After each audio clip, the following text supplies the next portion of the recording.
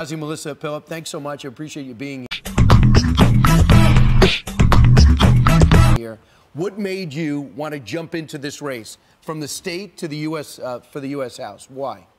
I will tell you before. Mormons, one man just isn't enough for her. I've got information, man. New shit has come to light. Before I'm going to go to why, I want to tell you a little bit about myself. I was born in Ethiopia, grew up in Israel. You don't know what it is, do you?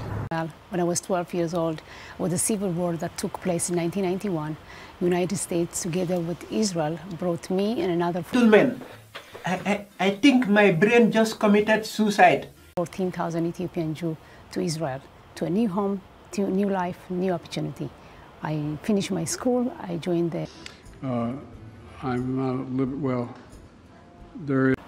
I learned a lot, I grow a lot. I had a great opportunity to give back to the countries that saved my life.